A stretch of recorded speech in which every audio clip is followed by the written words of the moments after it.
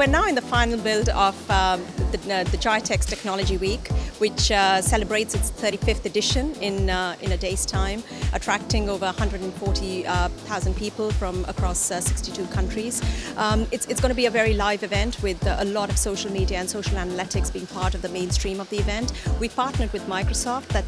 They're actually going to be doing a live demonstration of social analytics, social media through the screens at GITEX. Please use hashtag GITEX in all your conversations and join the conversation. It's going to be a fun-filled day of 5 days, tracking various technologies across that are causing a whole lot of disruption in the ecosystem today.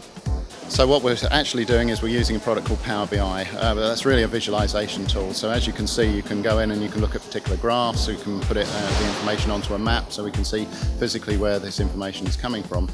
What we're able to do, of course, is that's just a visualization. So we're looking at how we can pull the information from the social media and being able to stream that, whether that's 2 or 3 bits of information every couple of minutes, or whether that's thousands and thousands of bits of information every second. We're still able to cope with that volume of information. What I would want to say is come and look at it on the stand and we'll show you exactly how we build these architectures, and that will give a much better flavour for how we're able to provide the information.